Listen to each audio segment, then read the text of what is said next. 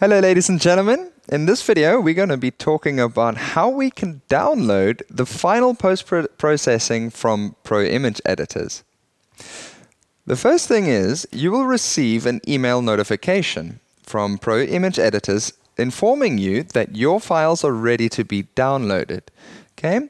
Once we receive this, we need to simply go back to our client area on their website.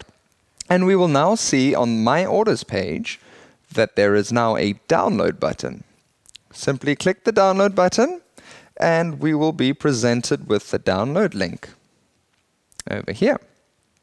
Okay, click on it and choose a place to save it, and in this case we will save it on our desktop. Let it download and now we can go and open it.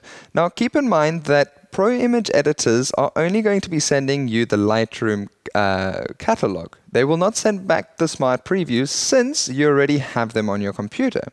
Okay, so let's open the zip file and there we have it, and check in the file, and indeed we do have a Lightroom catalog.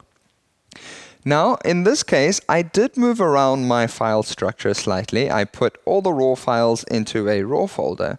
And what will happen now, because I sent the catalog with a different file structure, Lightroom's going to not know where those files are. And it's so easy to relocate them if ever you get this error. And so I'm going to show you this right now. So let's first go into our catalog folder. We find our original catalog and let's make a backup of it, just in case. Let's rename the file. Okay.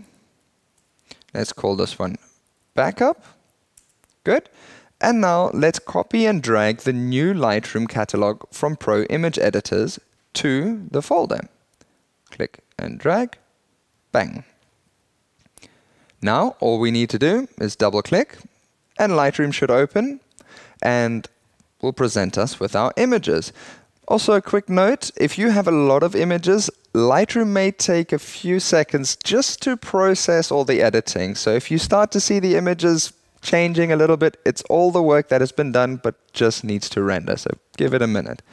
Okay, so in our case, we can see here on the timeline these little flags.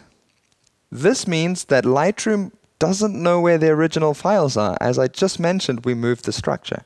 All we need to do is simply click them, agree to locate the file, and then we can find the path to that file. And in this case, I need to look for the image 5992, and I can find it right here. Just select one file, and it updates. And there we have it. There's all your images rendered and ready, and that saved an incredible amount of time.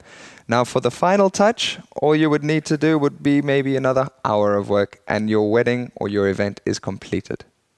Thank you for watching and we'll see you in the next video.